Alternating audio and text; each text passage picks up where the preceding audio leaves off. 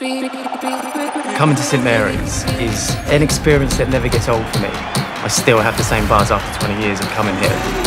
I am always proud that I support a club like this. It doesn't get things handed to it on a plate. It has to earn everything that we get. The club represents my city. It's Derby delight on the south coast of Southampton. You're going through it together through an actual journey, and that brings you together.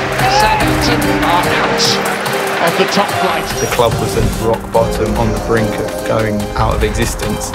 When Marcus Lever came in, completely transformed our future, really. To go on the journey from Div 1 to Championship to Premier League. Southampton are back in the big time.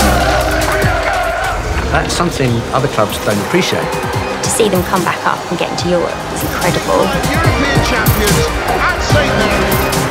There's nothing quite like having a player who you consider one of your own. I'm also really proud of what we've done with our ladies team. Saints means a lot locally. Building things up in the right way, the community focus. There are games where we're the plucky underdogs that upset the guaranteed favourites. Oh, fantastic! Magnificent from Ricky Lambert! It's about that roller coaster, really. I think that's what brings us all together. No matter how many times we get hit, we always get back up. We've always done things differently. Playing quite hard, pressing, hard-working football.